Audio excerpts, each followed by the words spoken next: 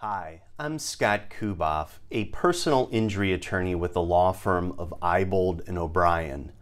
I help my clients recover money for the injuries, harms, and losses they sustain on Ohio's roadways. Motor vehicle collisions are very common in any personal injury practice.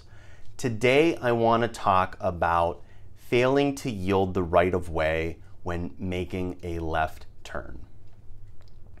In Ohio, a driver has the right to proceed without interruption in any lawful manner in the direction in which he or she is traveling.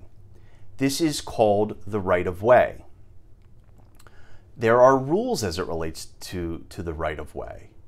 When two vehicles are traveling in opposite directions and one vehicle wants to make a left-hand turn, the vehicle making the left-hand turn must yield the right of way to oncoming traffic.